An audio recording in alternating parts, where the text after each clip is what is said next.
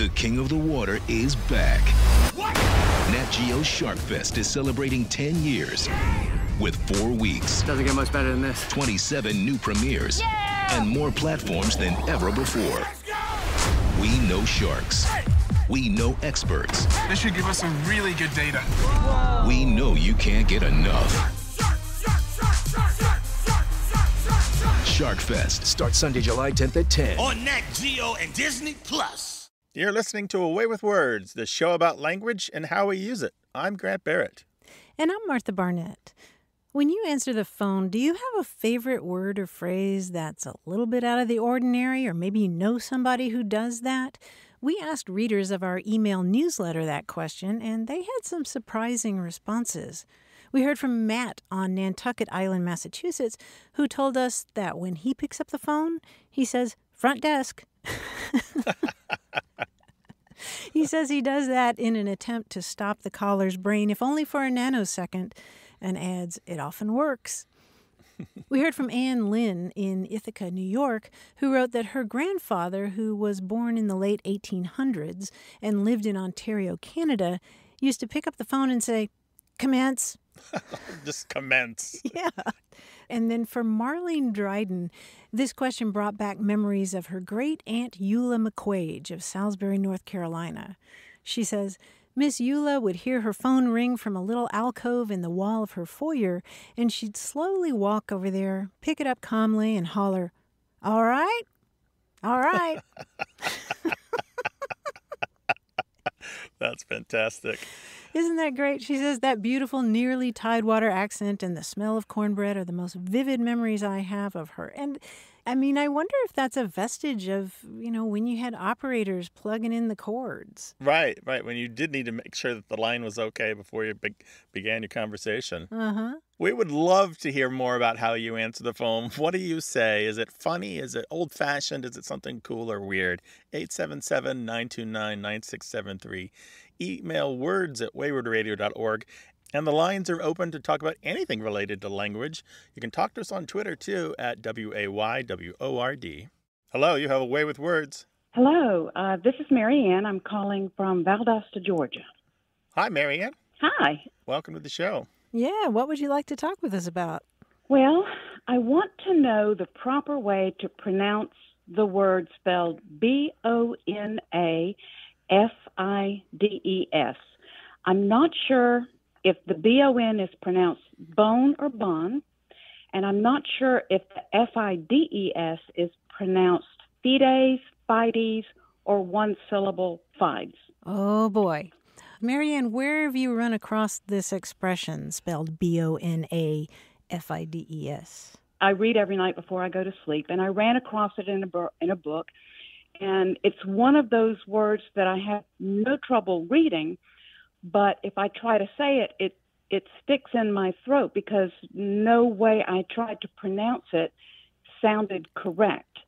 And I looked it up and listened to several pronunciations, and I got even more confused because there seemed to be multiple so-called acceptable ways to pronounce this term. And I thought, I have to take a stand on this, kind of like when you take a stand on which way you're going to put the toilet paper on the toilet paper holder, either over or under.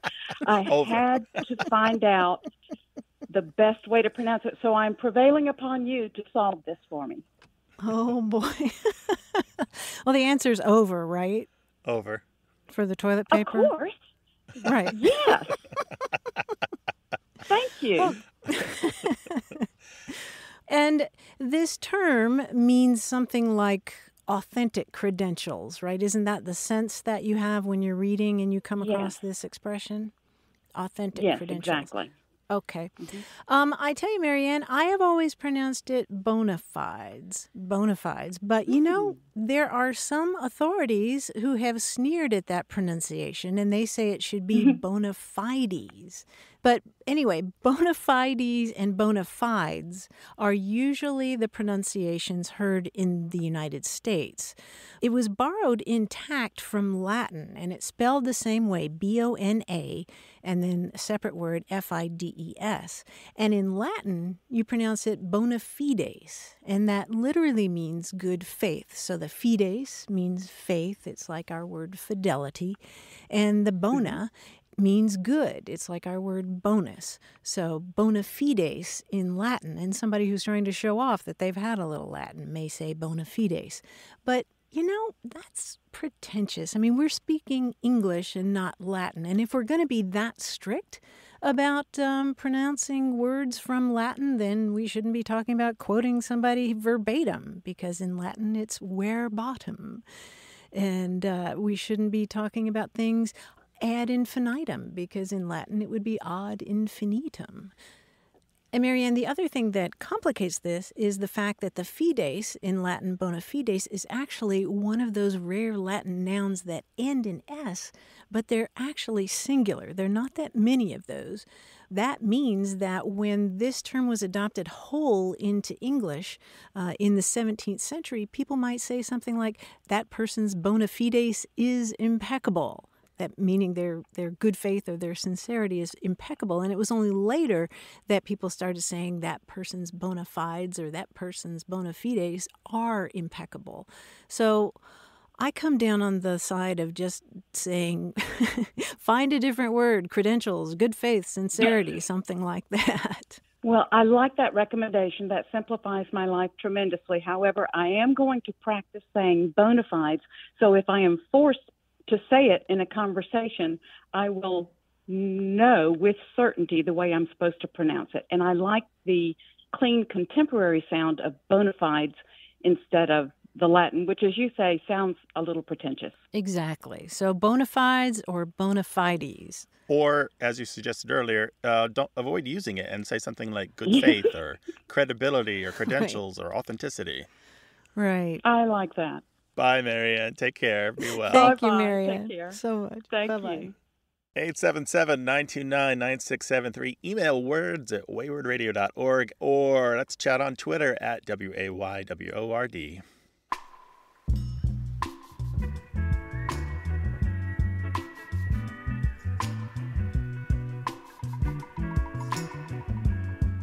Grant, you remember our conversation about pigeon pairs. Those aren't birds, they're people. Right. That's when a family has both a boy and a girl, and no more, no less. Right. That conversation prompted a response from Jessie Ravage, who lives in Cooperstown, New York.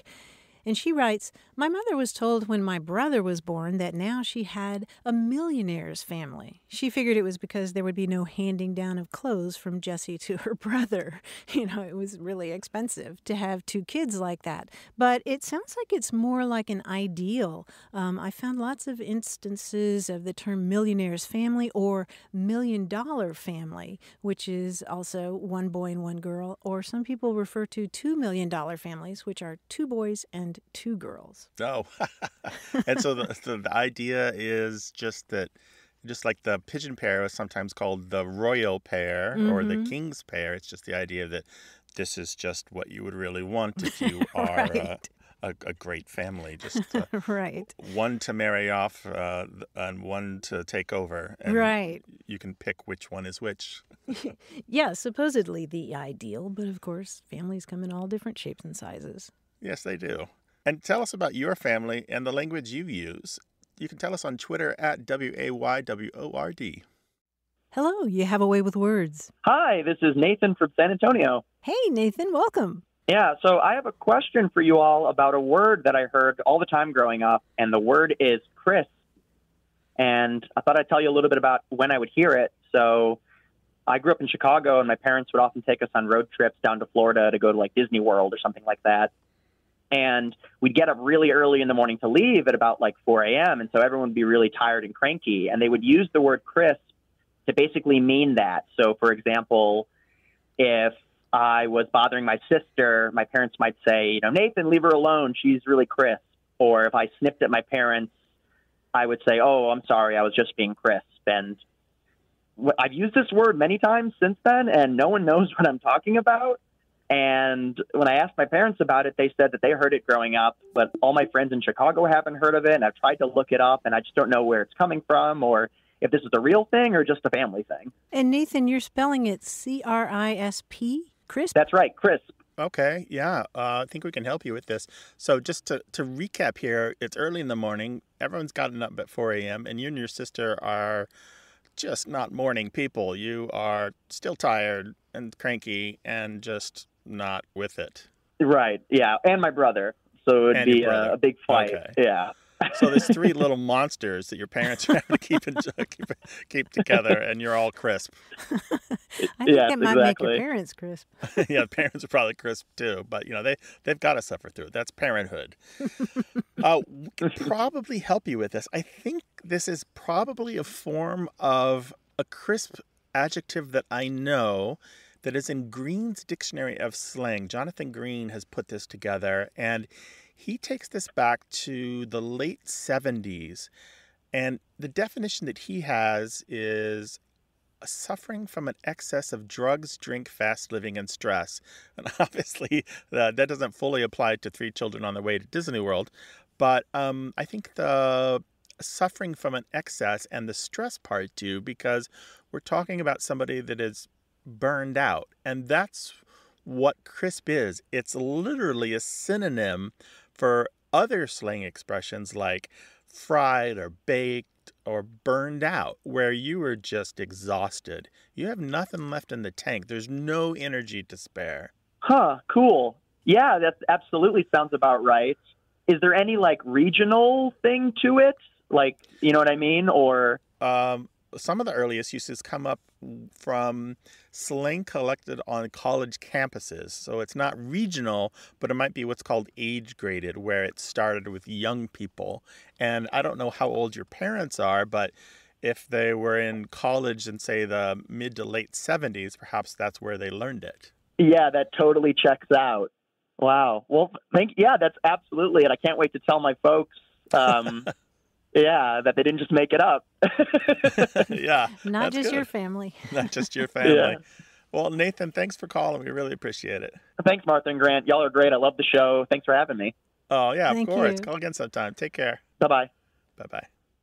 877-929-9673.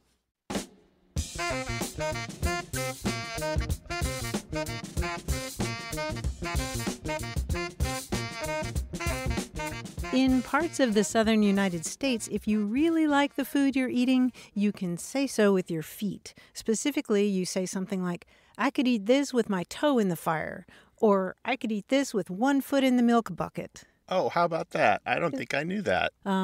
Suggesting that the food is so delicious that you can ignore the circumstances. You could also do it with your feet by walking up to the counter and putting in another order. Right. I'll have some more of that fried catfish, please. That's right. Burn a few calories between the chair and the counter. Hit us up, words@waywardradio.org.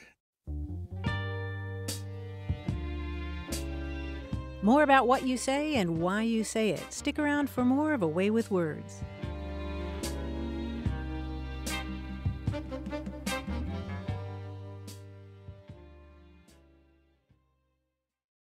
The King of the Water is back.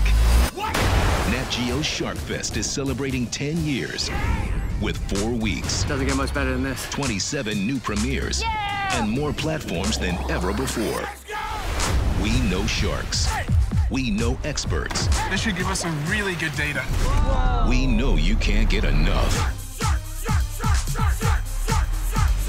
Shark Fest starts Sunday, July 10th at 10. On Nat Geo and Disney Plus. You're listening to A Way with Words, the show about language and how we use it. I'm Martha Barnett. And I'm Grant Barrett, and we're joined by, who is this guy? It's John Janeski. What? Haven't seen you in a whole week, and you look very different, John. John Janeski, our quiz guy. Thank you. I did shave. I had a beard. I had a beard last week, and I shaved. I don't know how you picked that up. In any case, let's move on to this puzzle here, this quiz I have for you. You know, very often creativity is born out of love. For example, many performers, actors, singers, and works of fiction, TV shows, movies, have such a dedicated fan base that the group adopts a unique name to identify them to each other and the outside world. Now, one of the most famous, of course, is Trekkies, to refer to fans of the Star Trek TV and movie franchise. And perhaps you know that fans of the singer Justin Bieber are called... Beliebers? Beliebers, Oh, yeah, right, Beliebers. exactly. So we're going to take a trip through some hardcore fandoms, and let's see if you can answer these questions about the fans of different performers or things, okay? Oh, yeah. All right. Good, good. Now, you might know that fans of Taylor Swift use what name? It sounds as if they might be fans of funny adverbs, Tom said vocally. Swifties. Swifties, yes, exactly. They are Swifties. Now, these two are similar and simple. He writes the songs like Copacabana and Could It Be Magic, but his followers just change the first letter of his last name and pluralize it to get their fandom. What are they? Menelos? Right, but they change the first letter to get...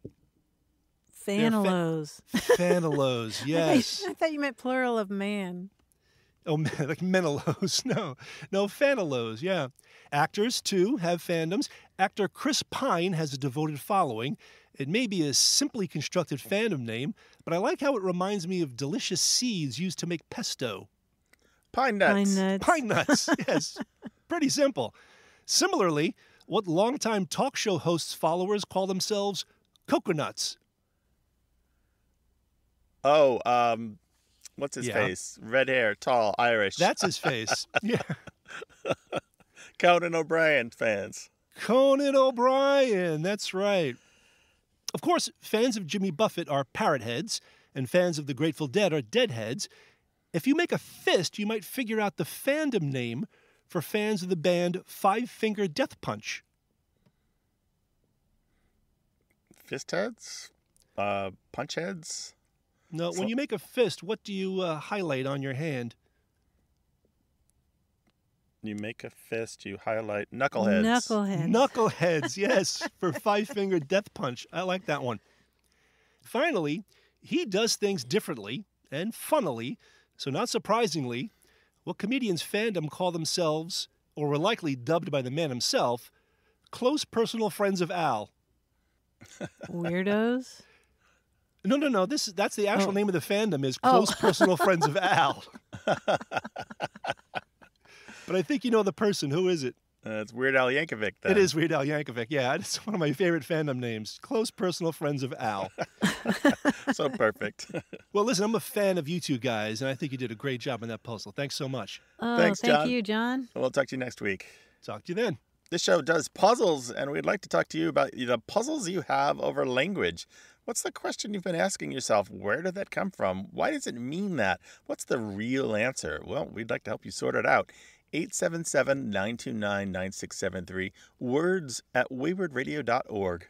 Hello, you have a way with words. Hi, I'm Carolyn Vargo from Milwaukee, and I just wanted to tell you about my grandchildren and some ways they like to tease their grandpa, and their grandpa likes to tease them. What they do is they do all kinds of teasing, but I've given them some ammunition, and one of the things I gave them were some gestures that they can use with Grandpa. They come from a book called BOHN-ah, A Guide to French Body Language by Lawrence Wiley and Rick Stafford. One of the gestures that is most useful to them is called mon œil, which means my eye in French. Mm-hmm. And it means my eye, you can't fool me. And they pointed their finger to their eye, and that's their way of saying grandpa. Really? Right. They express his doubt or even a refusal to acknowledge anything that he said. And often you'll see the French people, they'll pull down the lower eyelid so that the socket is exposed and go, mon œil. So that's the most useful one that they've got. There are other, I'm not sure how much you want to know about the other gestures that are in the book. Let's hear one more. Yeah, give us another one. Okay. So if you do marmot, which means silly or funny, and you act like a monkey. That's another one that they can use, and it just means you think you're really funny, Grandpa. That's good. Oh, but you're not, huh? And these are all from this book. And do you have any French heritage, or you just found it amusing, so you decided to use it? No, I took French in college, and so that's where I got this book. And they're just and as I traveled to France and things, I saw a lot of really interesting conversations going on in the subways and stuff. But those you wouldn't teach to your grandchildren, but they had. That's true. Same for New York City. Two people would be signaling to each other across the tracks and that kind of thing. But and so this book is really helpful. You have to be a little bit careful because there's some things that if you're not part of the culture, you might not get. Context is everything. So you have to be careful. Thank you so much for sharing that with us and your story about amusing your grandkids and your father with this book. Right. And call us again sometime, all right? Thank you. Thank you. It was a pleasure. Bye-bye. Share your stories and experiences about language, 877-929-9673, or send them to us in email. The address is words@waywardradio.org.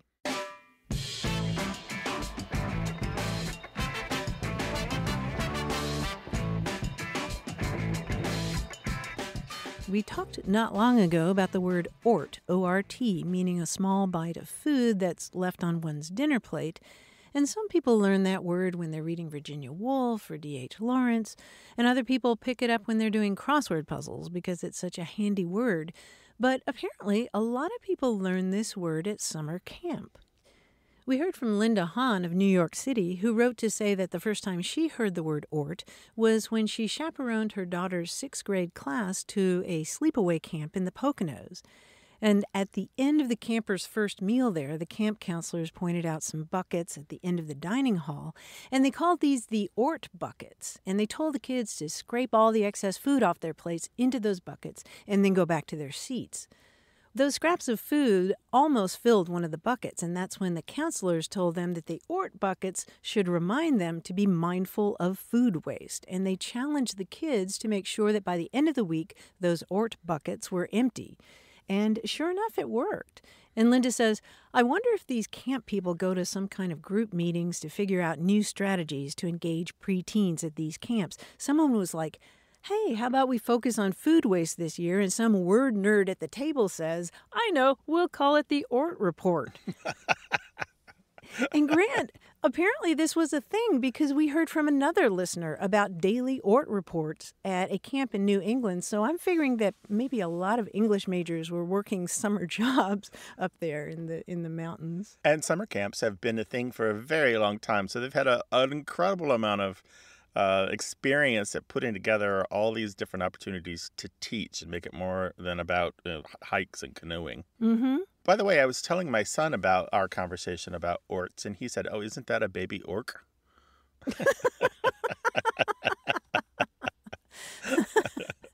Yeah, when they're just born, they're called ortlets. Ortlets, little ort. Call us up, 877-929-9673. Welcome to Away with Words. Hi, Martha. This is Stephen from East Aurora, New York. Hey, Stephen. So I was inquiring about the word Dutchman.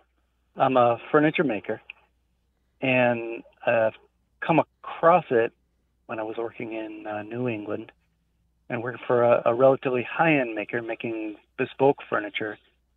And essentially what it is a patch, but my understanding of a Dutchman is that it is it's a patch of a much higher level than just sort of a spackle it over kind of thing. Where it would come about would be we would be shaping the edging on a table, and you would do your best to select very clear stock, but inevitably as you profile down into something, you'd find like a little what's called cat's paw or a little mineral streak or something like that, which which didn't look good, so you had to make a little Dutchman. So you would square out the joint and then let in a piece of solid stock that was much cleaner or didn't have a defect in it, and that was called a Dutchman.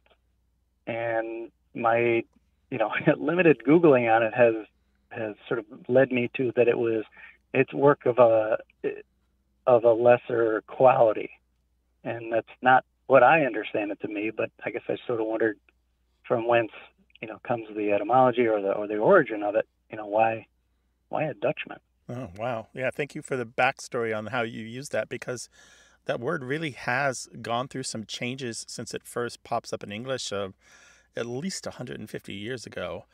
So you use Dutchman in woodworking, and it's not really a mistake, is it? You're patching an imperfection perfectly so that people can't tell. Right. I mean, you match the grain and the color and everything else. I mean, certainly it has been used. When you botch a job or nick an edge or something like that, it's like, okay, then it is also a Dutchman, obviously. There's a lot more to say on this because folklorists and researchers have looked into this. As a matter of fact, Archie Green was one researcher who wrote about this in the 1960s in the Journal of American Speech. And he talked to woodworkers all over the country at the time about this. And the overall point that he makes about Dutchman is that it's one of a very large set of slangy terms used in blue-collar physical labor professions that refer to ethnic or national origin. And they can be negative or positive or neutral, but they all reflect this integration of immigrants into the workplace and the friction that can generate. And so sometimes it comes out as humor, or sometimes dark humor, or bittersweet humor, but it comes out in these little terms like Dutchman. And so there are all these terms, and sometimes they're outside the workplace, so that represent these nations and ethnicities on the world stage, and they show up in these little ways. In this case, Archie Green thinks it has to do with the huge number of German immigrants who came to the U.S. during the 1800s, many of them bringing this prized woodworking skill. And as you may know, the German Deutsch means German in German, was often termed as Dutch in English. And so it's possible the Dutchman just refers to this very careful way of fixing or replacing an imperfection in a bit of wood in the very skilled way that a German would do it. If they were the workers of the highest caliber, and if that's what they brought to it. That's his theory. It's about solving your problems and finding a good outcome, even in the face of a less than ideal situation. A Dutchman is about solving a problem. And what's interesting is the older uses of Dutchman were about just even fillers or space holders, not necessarily a perfect one and not necessarily to fix a mistake. It might just be the wood's a little uneven, so you have to plane it some. Or and that could be a Dutchman, or you smooth out a hollow. And it was used in typesetting, masonry, metalwork, shipbuilding, theater. In order to make two sets match, they would use a Dutchman of canvas or cloth. All of these different fields use the term Dutchman in a lot of different ways. In typesetting, they would take toothpicks and wedge the lead type to get it exactly where they want it, and that was a Dutchman. Interesting to see what trade it was sort of the birth of it, but I suppose we'll never know. Well, I do believe that it was from shipbuilding. That's the earliest uses that we find. Okay. Well, Steve, thanks so much for sharing some of your own work with us. It sounds like a fascinating thing you do. Well, thank you so much. All right, take care. All right, bye-bye. Bye-bye. Bye. Bring us your words and phrases from your work or from your hobbies. We'd love to hear about them. 877-929-9673 or email us words@waywardradio.org. Hello, you have a way with words. Hi, this is Madeline from the Manistee National Forest. Now, where is that? Well, if you look at the back of your left hand, at the base of your little fingernail, on the shores of Lake Michigan. What can we do for you today? Well, I have a question about a word. In the 1930s, we were wearing overalls, denim overalls. In the 1940s, we wore dungarees. 1950s, we wore Levi's. In the 1960s, I wore blue jeans. In the 1970s, I was wearing bell-bottoms. Now we have jeans or flares. And the question I have is the word dungarees. I had associated it with either the ocean or the barn, and I didn't know whether that was correct or not. With the barn? Yep, the dung part of it. Oh, wearing those to muck out the stalls, huh? Right. Okay. No, it doesn't have to do with oceans or barns, really. Well, maybe oceans a little bit, since it has to do with the export of fabric from India. The term dungarees is actually a relic of the British colonial presence in India. And dungaree was the name of a kind of cotton cloth that was exported from India to England in the 1600s. And it came from this place that in the Marathi language, and that's a language of West Central India, sounds sort of like Dongari Kila. It means hill fort, and it was this fortification in a port near what is now Mumbai. And this dungaree fabric that was produced there was originally used to make sails and tents, but it was adapted for sturdy work clothes. And so dungarees became the word for trousers made from this material that was produced in that village. And then since the late 16th century, the English were importing another kind of fabric, a cotton twill from another port city, that is the Italian port city of Genoa. And this fabric from Genoa eventually became known as jean fabric. In the same way that the dungaree fabric was used to make dungarees, trousers made from this fabric eventually called jean from Genoa were called jeans. And the list goes on. You asked about Levi's. I imagine you know that one. Yeah, and, during the war in the 1940s, I was a 3-year-old running around San Diego, and that's when I first heard dungarees, and we used it for a while, and then it changed through the years. Mm-hmm. It's interesting, too, because in the UK, the term dungarees now refers to what we in this country call bib overalls, your dungarees. Yeah, that's right. I was just puzzled because, my dad was in the Navy, and that was why I associated it with the mariners, but that's wrong. It comes from India. So I appreciate finding out. I've been wondering about it for some time. And thank you so much. I sure enjoy your show. Madeline, thank you so much for your call. We really appreciate it. Okay, you're welcome. Take care now. Take care. There are puzzles in everyday life, whether you put them on your body or put them in your mouth. There's a story behind every word. 877-929-9673. Email words@waywardradio.org.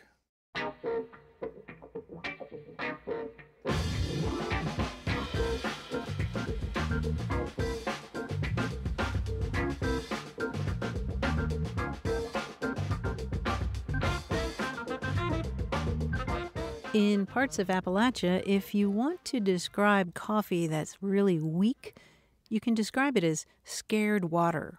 I love that. Scared water. Don't give me any of that scared water. I like that a whole bunch. I do too.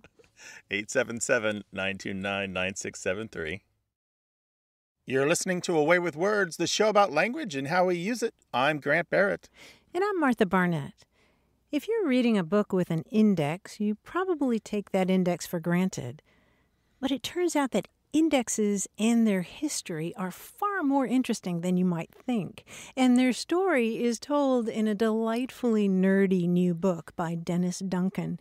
It's called, appropriately enough, Index, A History of Thee. And it turns out that the history of the index is really about the history of writing and the history of books themselves. Even in antiquity, Plato worried that the new technology of the time, that is writing and reading, was going to make people stupid because they'd stop memorizing things and they'd be dependent on the written word. And even in the Middle Ages, as scribes started using indexes, these new contrivances were not entirely welcome, surprisingly enough. Indexes provoke similar concerns. People worried, well, if a book has an index, why would anybody actually read a book?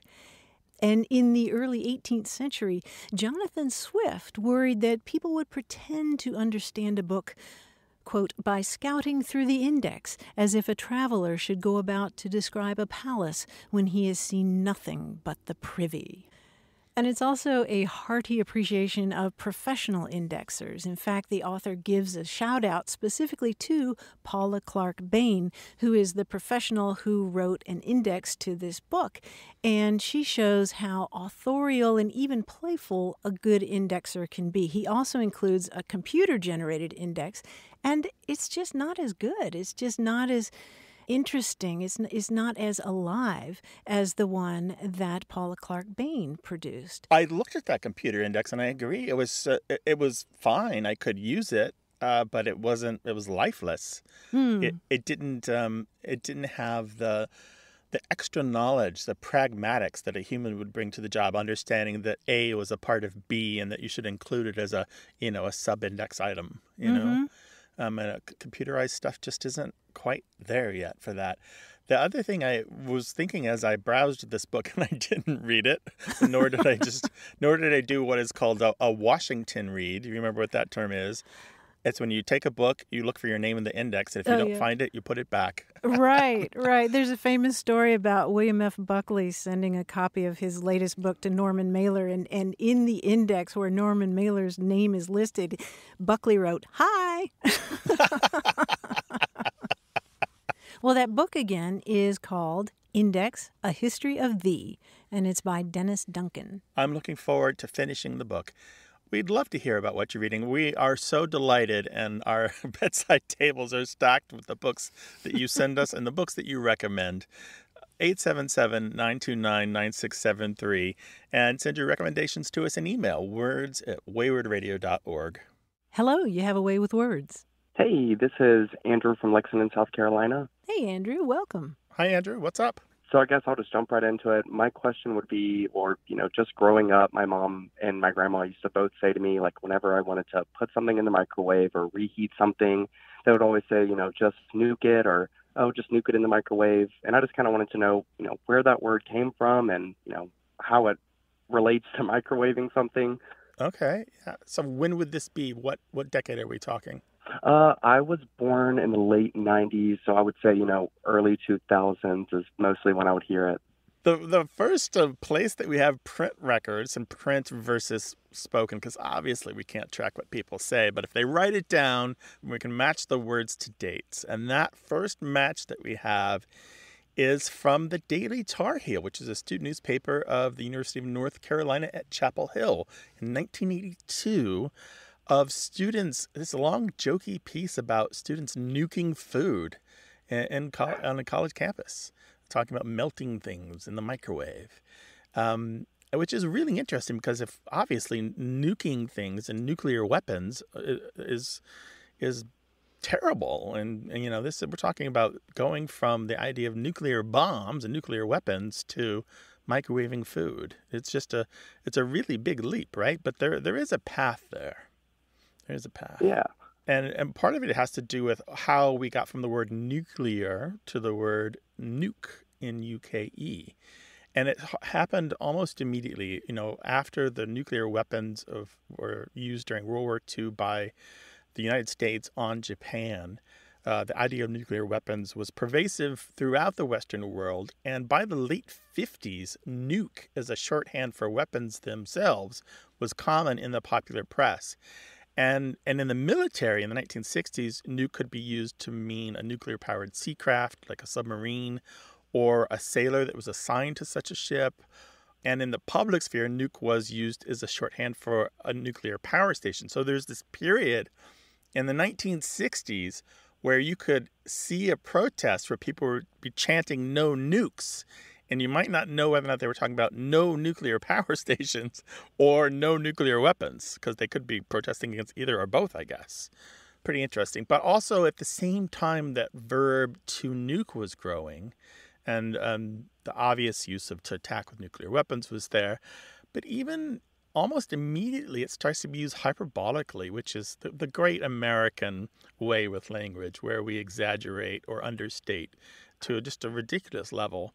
And we used it almost immediately to mean to punish or destroy, to ruin. There's one quote from the early 1960s talking about getting revenge on a fellow Air Force cadet, called nuking them. And this is called semantic bleaching, which is a kind of amelioration where something goes from really negative to fairly positive. Wow, that's really cool. Yeah, and then it just kept going from there until we get to the idea where you can nuke your nachos to warm them up. Of course, the main problem is there's nothing nuclear about a microwave. It's radio waves in there. Right. That's what I thought as well. So I didn't see the connection before, but it's starting to make sense now. Yeah, when the microwaves popped up in the mid 1970s, I think it was, even though the name of how the food is cooked is right there. The machine is called by the method. I think it was, and maybe still is, mysterious to people. I mean, you can see through the little window the food bubbling, and the food is hot when you take it out, but the device itself is cool. It's kind of like magic. So I think in people's minds, this mysteriousness of nuclear power and nuclear weapons and the mysteriousness of microwaves just kind of went hand in hand. They just a weird, mysterious technology to people. So amelioration, yeah, that's what happened with that one. Mm-hmm. Something terrible becomes something mundane. Yeah, well, now I know. That's awesome. Thank you guys so much. Yeah, you're welcome, Andrew. Call us again sometime, all right? Alrighty, sounds good. Y'all have a good day. Take care. Bye-bye. Take care. 877-929-9673.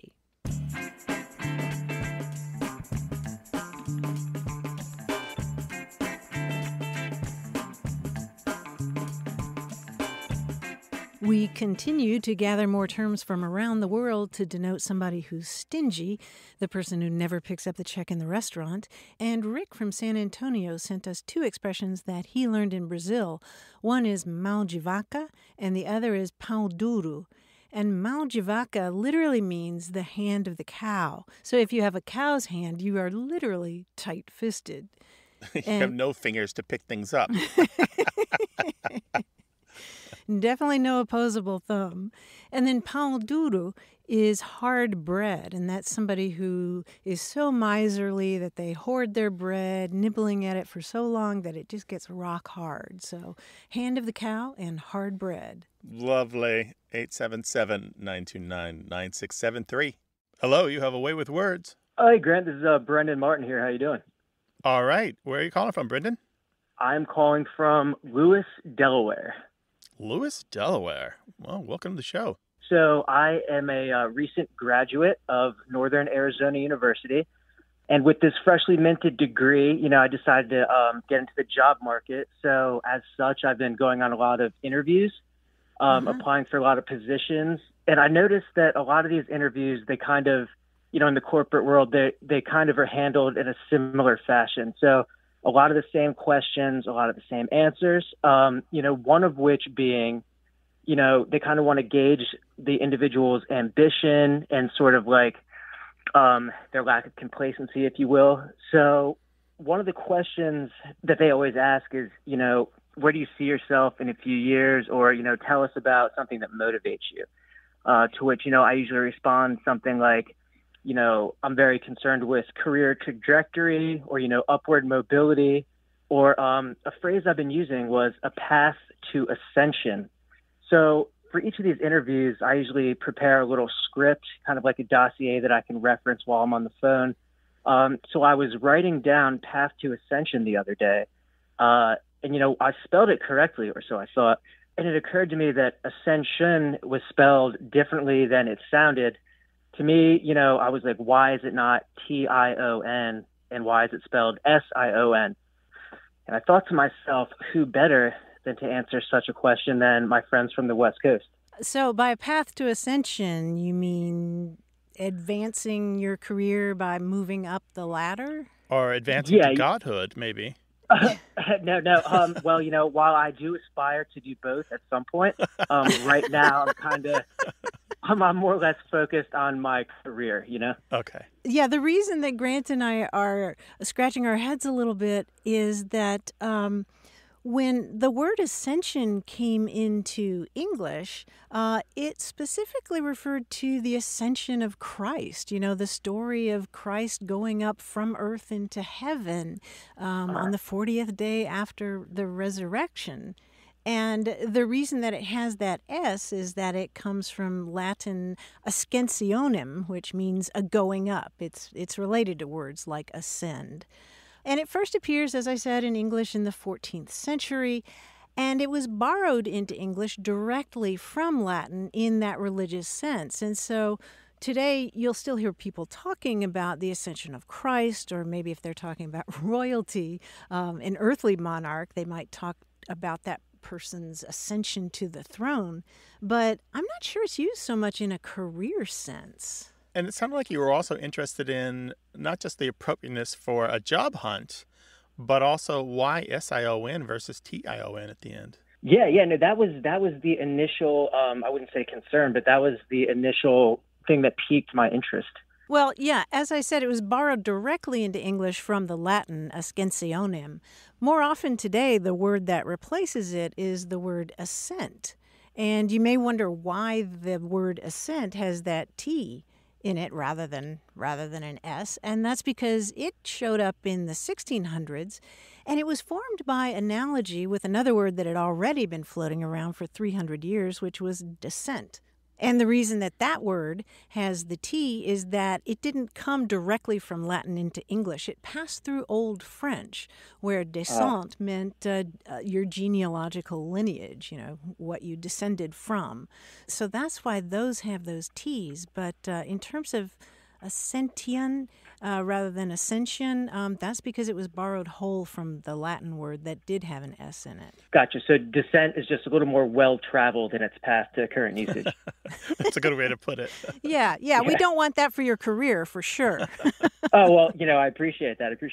Advancement might be the better word there. It will be. Okay, cool. Advancement. Yeah. So this is going in the script now. It's going on the dossier. Yeah. Well, good luck, Brendan, in the new job, and congratulations. That's a big moment in anyone's life. Hey, thanks a lot. I appreciate you taking the time out to take the call. And I've been a long time listener. You guys are the greatest, and can't wait to hear what else you guys come up with. Same goes for you too. Kick you butt. sound Thank like you very somebody much. to watch. All right. Hey. Well, we'll see. All right. Bye-bye. Thanks, All right. Brendan. Thanks, guys. Yep. Alrighty. See ya. We'd love to hear the language that you're using at your workplace, whether you're new and been there 40 years. What are the little dilemmas that you have about putting something together, whether it's a presentation for the whole company or just something that you put together for yourself? You have these little questions, and we have answers. And, hey, let's talk about it. 877-929-9673 or email words@waywardradio.org. Hi, you have a way with words. Hi there, this is Kyla calling you from Maryland. Hey, Kyla, welcome. What's up? I'm actually originally from British Columbia, and my husband is from upstate New York, which I think is relevant for this question. I often will say things like, so-and-so thinks they're all that in a bag of chips, or, he's really not all that in a bag of chips. And my husband has no idea what I'm talking about. So I'm wondering where this comes from, and I'm assuming it's regional, but I'm wondering if you can tell me. So, yeah, this has been used since the late 80s for sure, and it may go back a little earlier than that. And it's an extension of the older slangy expression, just plain old all that. And this comes from Black American English, and just...